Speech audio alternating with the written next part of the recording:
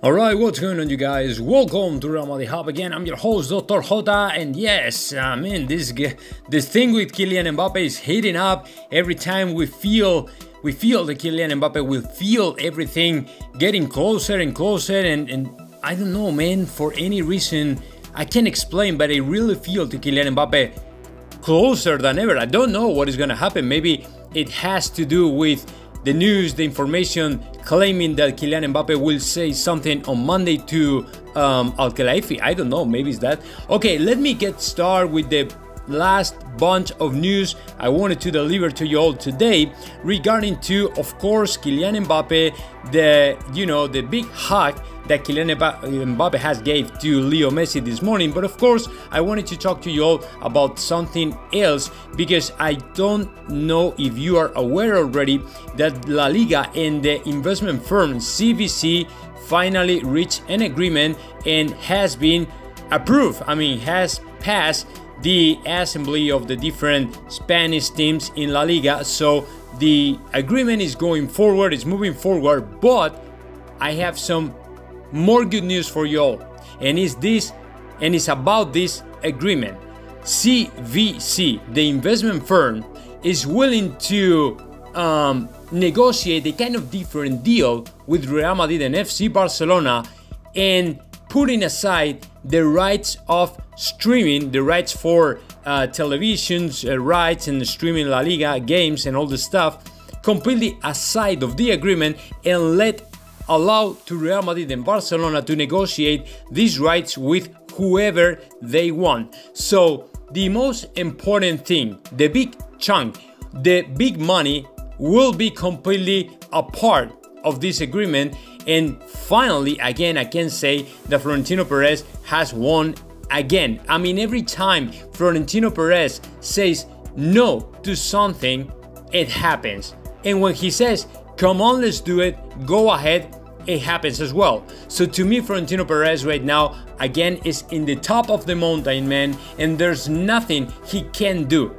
He can do everything he wants. And with this situation, with this last move from the CVC firm, in my opinion, he won again. This guy is nuts. He knows how to do it. He knows how to get everything he wants, and to me is once again the smartest guy in the room. So very good news for Real Madrid, because we will be able to negotiate our rights for television, streaming and all the stuff with whoever we want. Next news we have here today. Okay, in the practice, in the training ground, Carlo Ancelotti was trying a different possible starting 11, and let me tell you what. Try to guess who was going to play, who played alongside Gareth Bale and Karim Benzema, and who might be in the attack of Real Madrid the next Saturday, against Alaves. Guess who? Okay, let me tell you who. Eden Hazard. I know that you all were thinking about Rodrigo Goes coming into the starting 11 to the lineup, being the most important player for Real Madrid, the most important player for Carlo Ancelotti, but no. Apparently, Eden Hazard will be ahead of Rodrigo Goes in the lineup of the next Saturday against Alaves. Am I okay with that? Am I accepting this decision from Carlo Ancelotti? Okay, this is something that of course is up to Carlo Ancelotti. But considering Rodrigo Goes was going to be one of the most arguably important players this season, and considering the kind of performance we could see from him against Glasgow Rangers, Rodrigo Goes really deserves to be in the lineup the next Saturday, way ahead of Eden Hazard. But for any reason, for many reasons we don't know, Carlo Ancelotti has decided to put the Belgian player ahead of Rodrigo Goes.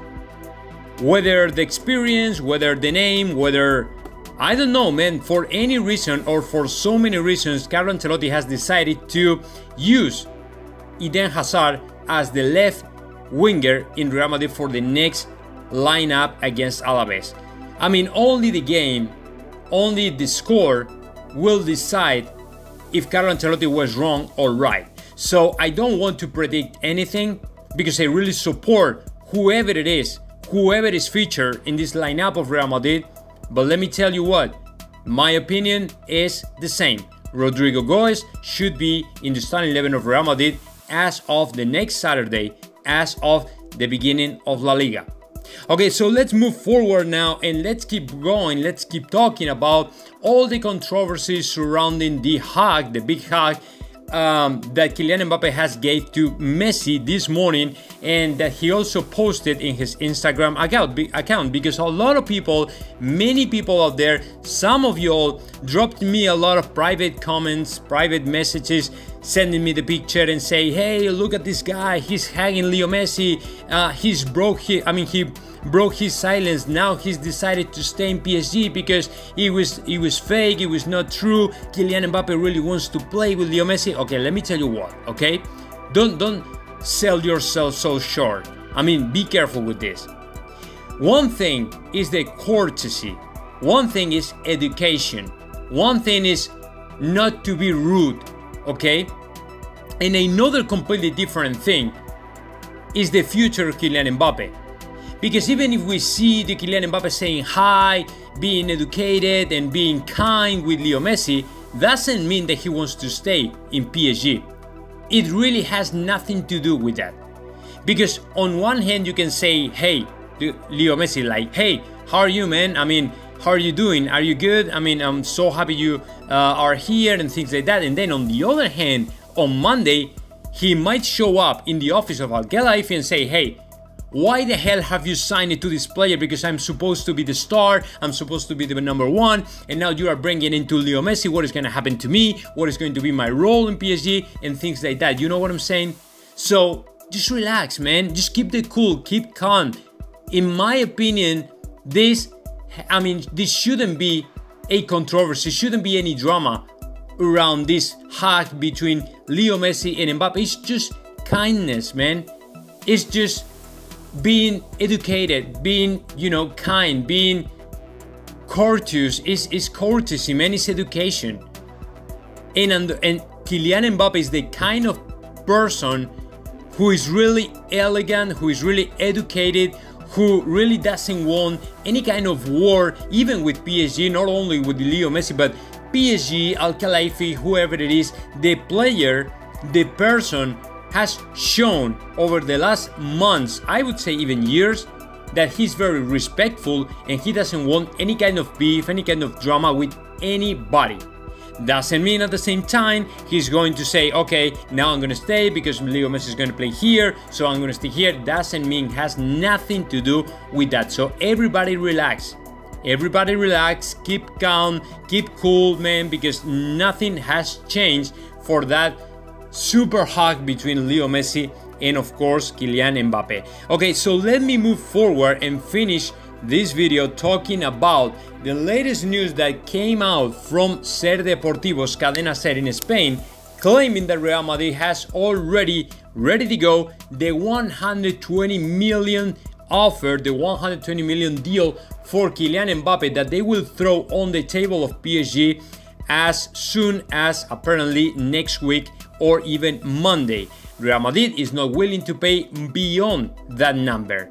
If so, if PSG, if Al Khelaifi decides to say no to 120 million euros, then Real Madrid would say, okay, we're okay with that, but we are not going to upgrade this offer, so we will wait for 2022 to sign Kylian Mbappe for free. Ojo, pay attention, this is just information from Carrusel Deportivo and Ser Deportivos, right? So it has nothing to do with me. I'm just translating to you all what they are saying, what they are claiming, but maybe they are so wrong, and then we will see how Kylian Mbappe might say on Monday to Al Khelaifi that he wants out, he wants to quit, or even maybe we might see how Real Madrid upgrade the offer and at the end of the day, maybe in the last moment, say, okay, let's put 150 on the table because I think that the player is something that is really worth it. Paying such amount of money for that is something that it is important.